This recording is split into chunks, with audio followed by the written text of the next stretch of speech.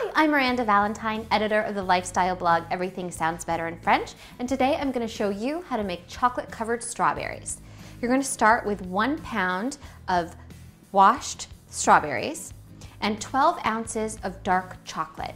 And what I have here is a bag of already chunked dark chocolate, so I don't have to do any hard work and cut it myself. You can also use little chocolate chips if you'd like.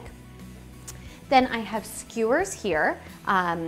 If you have strawberries that have a nice top like this, you can actually dunk yourself doing this, but if you prefer to keep your hands away from the chocolate or you don't have a good stem to grab from, also grabbing these bamboo skewers from the grocery store are a big help. I have a piece of parchment paper here. You can also use wax paper, and I have just a little cutting board underneath, or you could use a baking tray. And then over here to melt my chocolate, I've created a little double boiler thing happening over here. So I have 1 inch of hot water simmering in this saucepan, and on top of it I have this metal bowl. So that's already simmering, so what I'm gonna do is melt my chocolate. So I'm just gonna pour it right in the bowl, and I'm gonna keep an eye on it because I don't want it to burn, so I'm gonna keep stirring it, making sure it doesn't clump up at the bottom. So just pour this right in.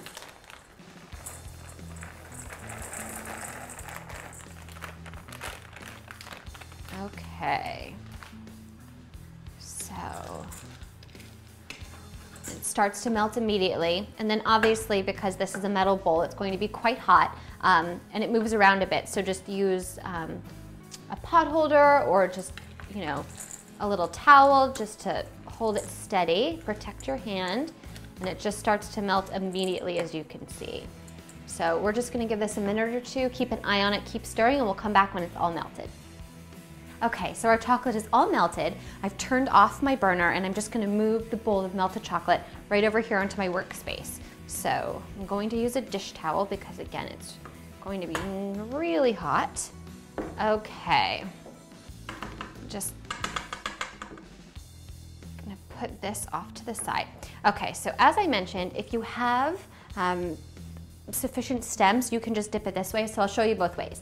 If you have plenty of stem, just grab it like this, and you're just going to, I'll show you, you're just going to dip it into the chocolate, swirl, and pick up.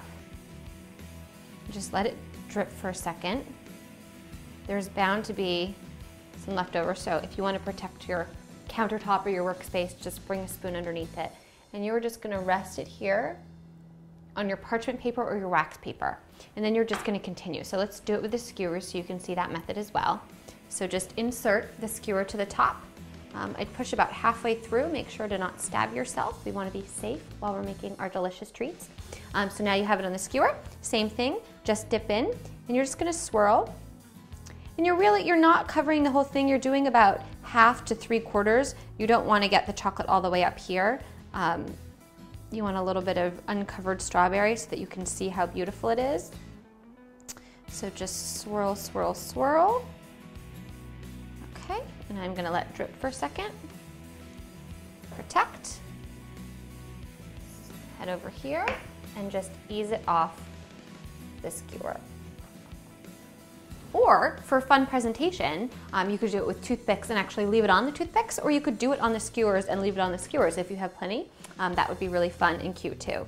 So we're just gonna keep going, and then when we're finished, we are going to put them in the refrigerator for about an hour to let it cool and harden, and then they'll be ready to serve.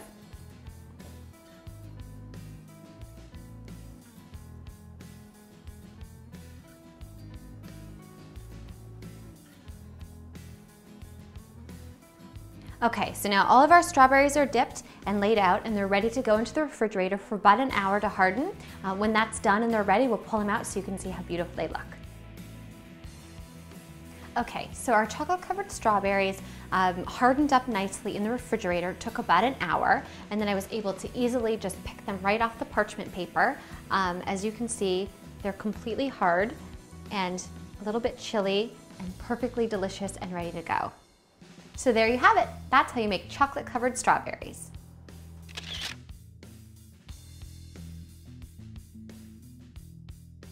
Thanks for watching. Make sure to subscribe. And if there's something that you want to learn how to make, send me an email at requests@mahalo.com. And don't forget to check out our other great videos.